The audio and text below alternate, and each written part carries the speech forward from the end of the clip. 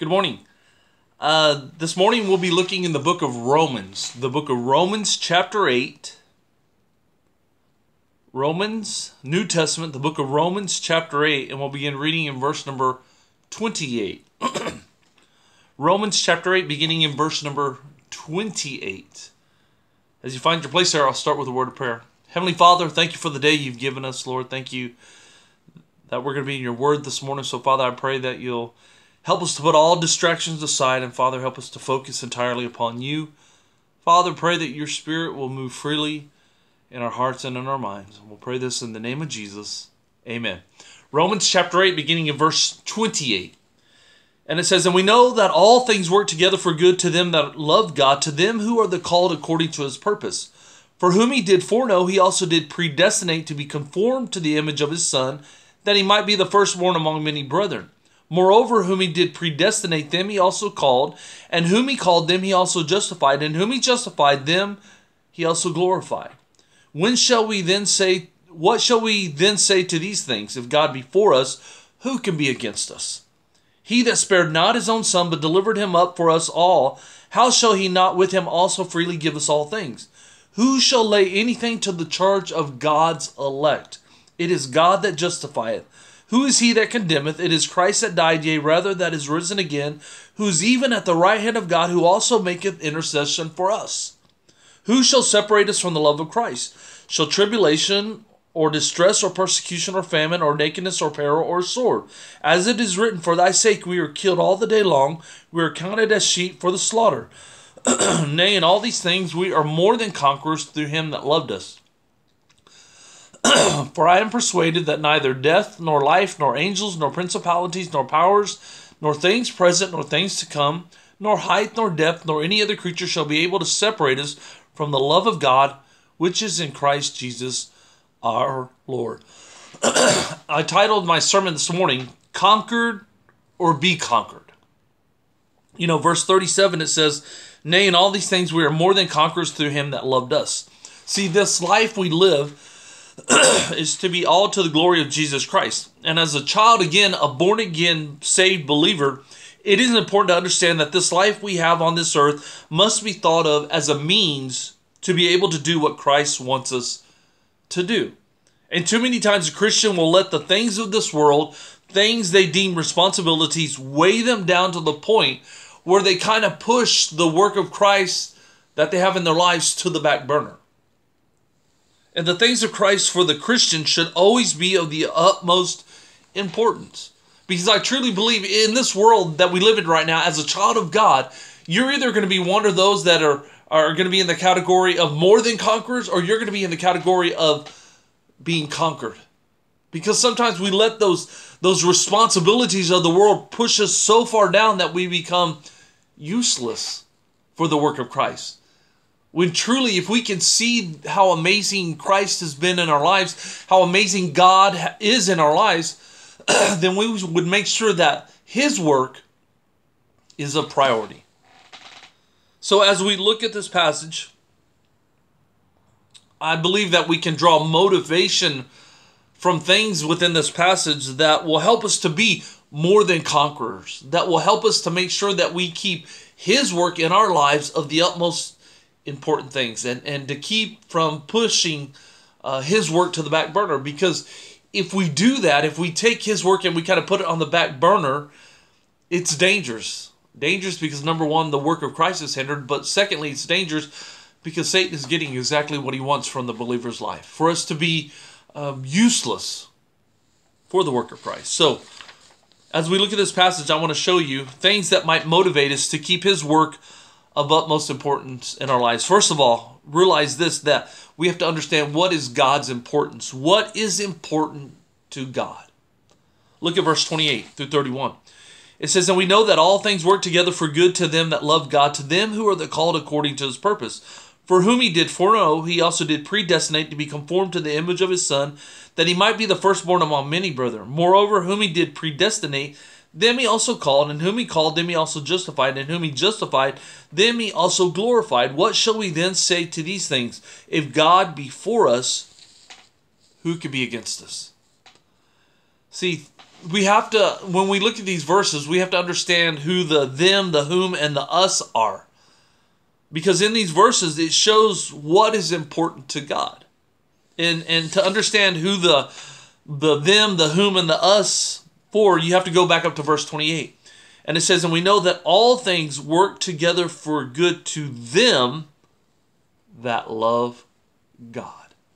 Them that love God. See, we see that God takes notice of those that love him.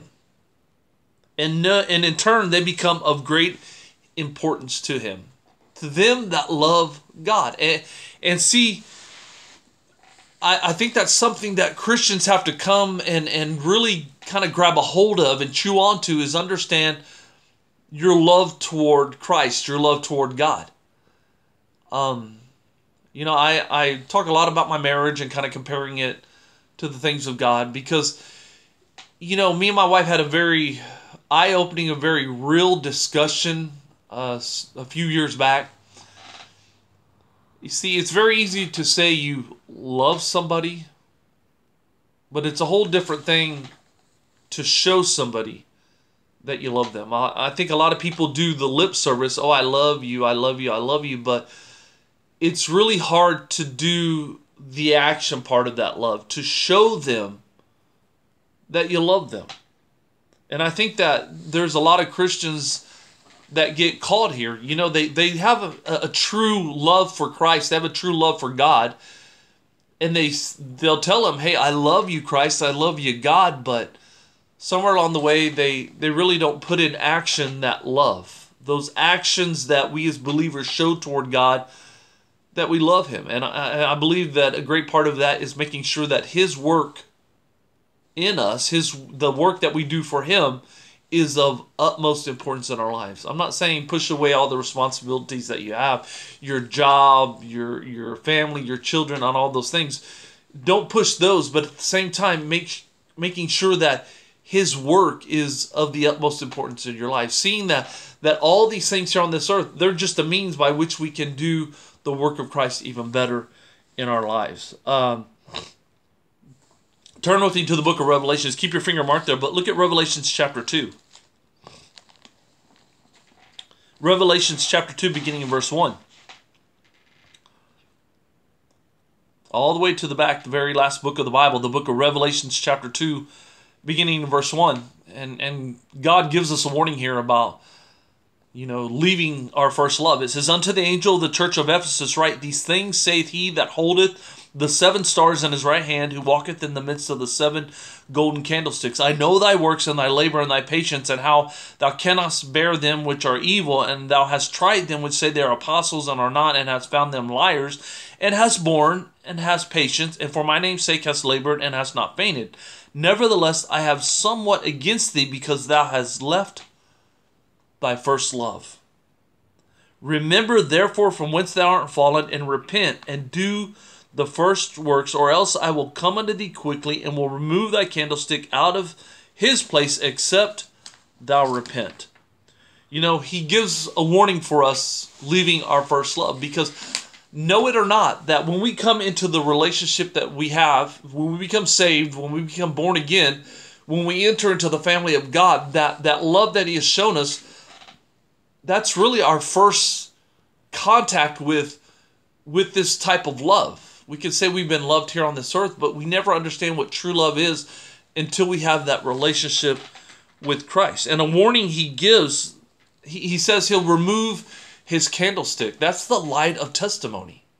His light of testimony in our lives. And he says he's not going to take away our salvation, but we're going to lose that light, that freshness, that just amazingness that he achieves in our lives when we show him how dedicated we are to him. And see, so the question is, have you left your first love? I last Sunday announced to the people, showing Christ that he is of most importance in my life. One of the things that a lot of people are distracted with are their phones.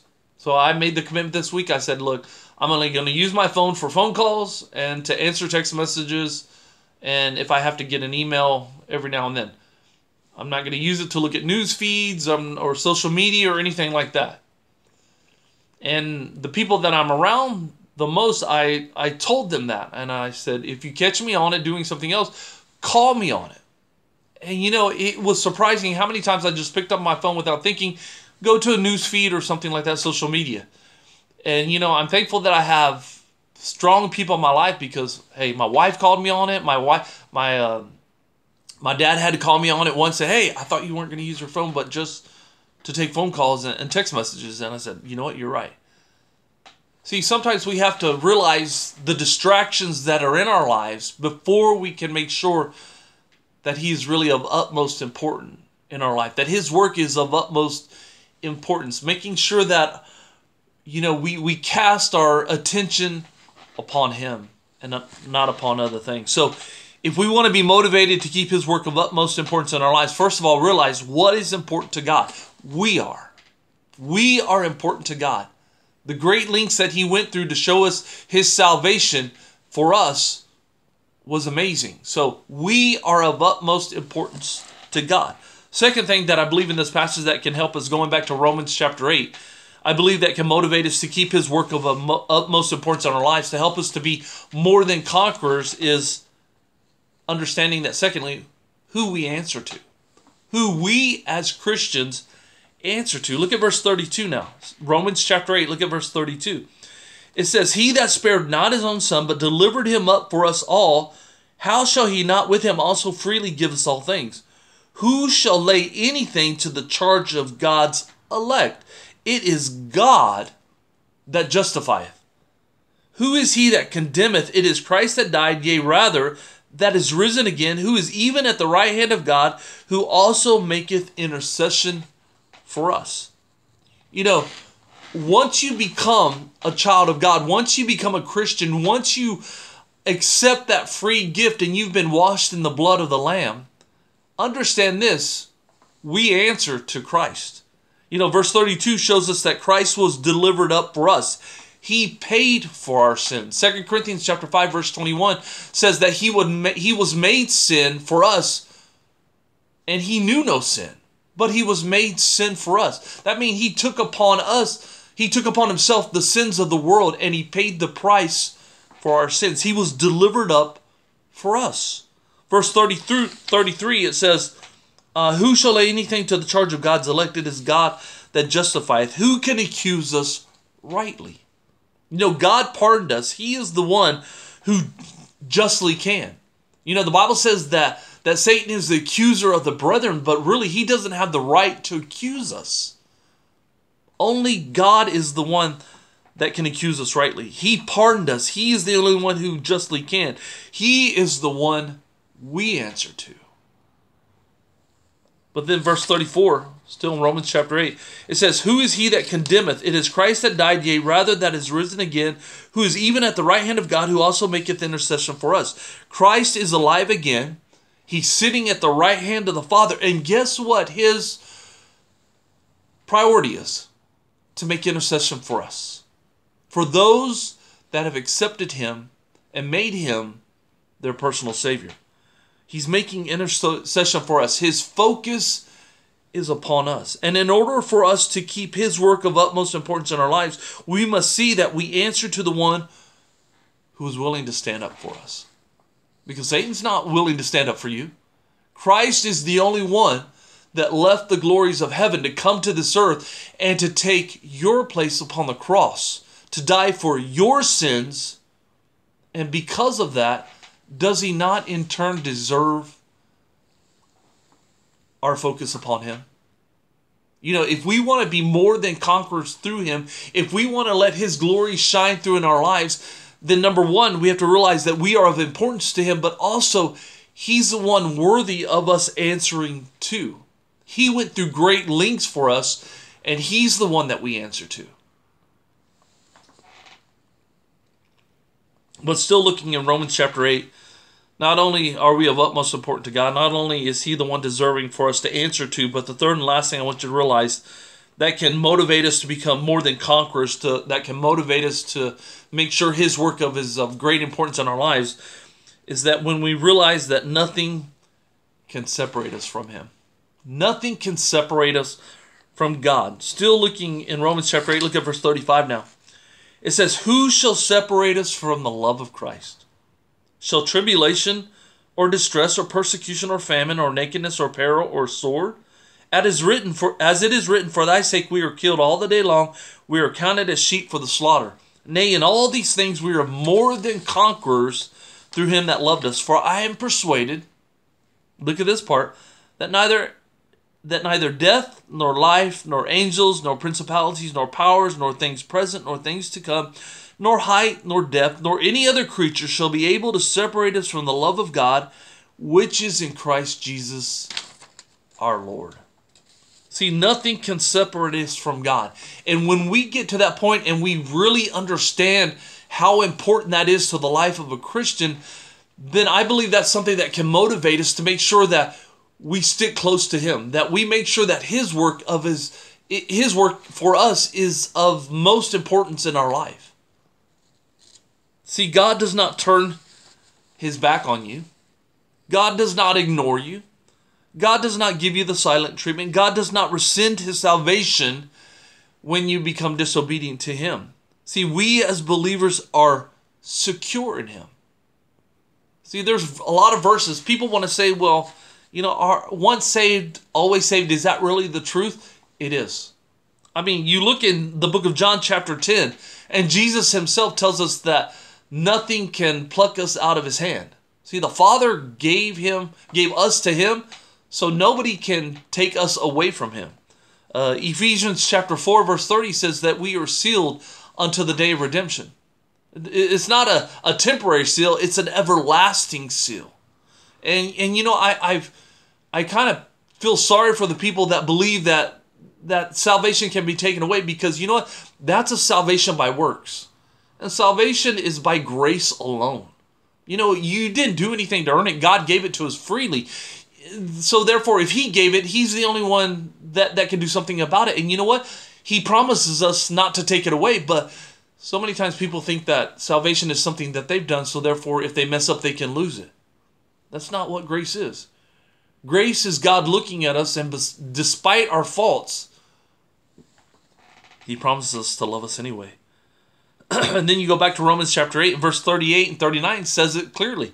For I am persuaded that neither death, nor life, nor angels, nor principalities, nor powers, nor things present, nor things to come, nor height, nor depth, nor any other creature, next part is important, shall be able to separate us from the love of God, which is in Christ Jesus our Lord. See, when we understand his long suffering toward us, when we understand his dedication toward us, when we understand his steadfastness toward us, it should motivate us to keep his work of utmost importance in our lives. And see, when we do that, we become more than conquerors through him. And see, what does it mean to be more than conquerors? You look at this world and you can see that there's great opposition to God. There's great opposition to the gospel of Jesus Christ. Satan and his forces are working hard to get people not to believe in Jesus.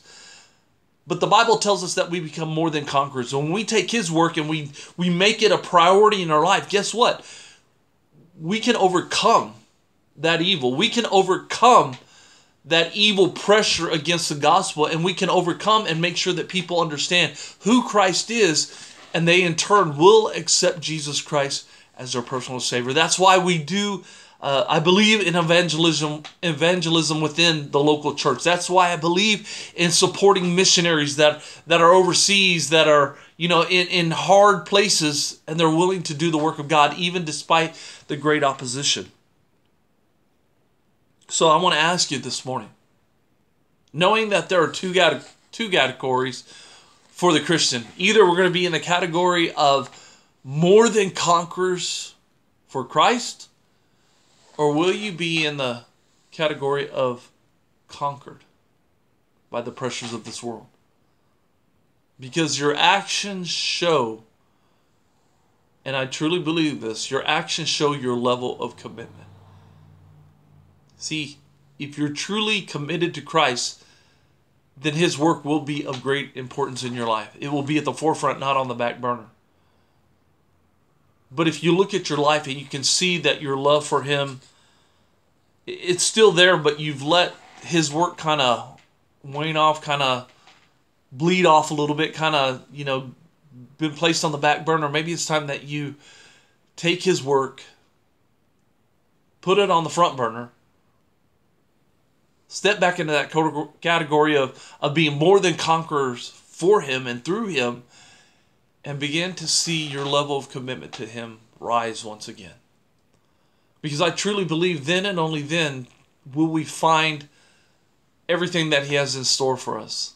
The peace, the love, the joy, the hard work being paid off, souls being won to him, people being grown in the faith, churches, expanding and doing exactly his will. Will you be more than a conqueror, or will you be conquered? Will you let the things of this world weigh you down, or will you make sure that his work is of great importance in your life? Let us pray. Heavenly Father, thank you for the time we had in your word, Lord. Just pray that whatever was read, whatever is said, Lord, may it just be a seed in our lives and may it grow. Father, I pray that you'll be glorified. We'll pray this in your name, Jesus. Amen.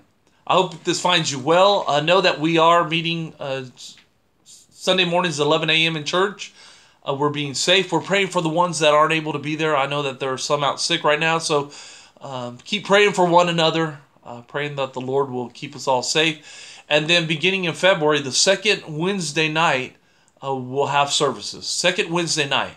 So not the first Wednesday, not the third Wednesday, but the second Wednesday of the month. We will have Wednesday night services at 6:30. I'll keep on making these videos. I hope they're helpful toward you.